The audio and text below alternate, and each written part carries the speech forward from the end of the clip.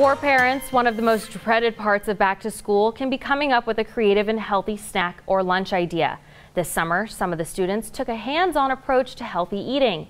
6 on Your Side's Michelle Edmonds takes us to class where we can learn all things in tonight's Making the Grade. Was that a healthier fat or less healthy?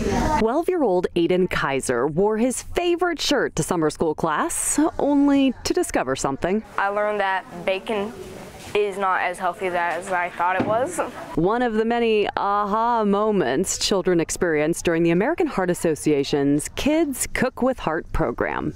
Teaching children, educating them in healthy eating, selecting healthy foods in the grocery store, helping their parents and siblings is really the best way to make potentially a lifelong impact with them. Yeah, eat. Go for it. The Heart Association teamed up with Albertsons for the hands-on sessions at the Whitney Community Center. The children learned how to create healthy lunches and snacks for school. Dietitian Molly Tevis says getting kids to choose nutritious foods is easier than you think. Maybe they love carrots with ranch raw, but maybe try and get them to eat carrots cooked later on, or carrot shreds in their wraps like we did today, so that they see you can use carrots in different forms and tastes, and they don't always have to be paired with ranch.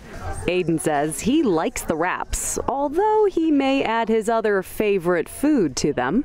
I just recently bought a $1 pickle about this big. Real pickle? Yes.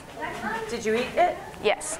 The whole thing? Yes. How did it taste? The skin was tough. The South Junior Higher isn't planning to give up pickles or bacon, but these culinary students now understand what it means to eat in moderation, how to check food labels for sodium content, and the difference between good and bad fats. And they can spread the word too. They can be our little ambassadors.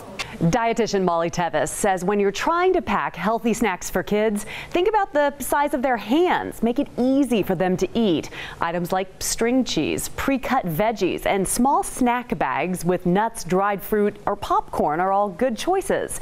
And if the kids insist on ranch dressing, look for the yogurt-based kind that has more protein and lower fat. If you need more healthy snack ideas, we've posted links to this story at 6onyourside.com. Michelle Edmonds, 6 on Your Side.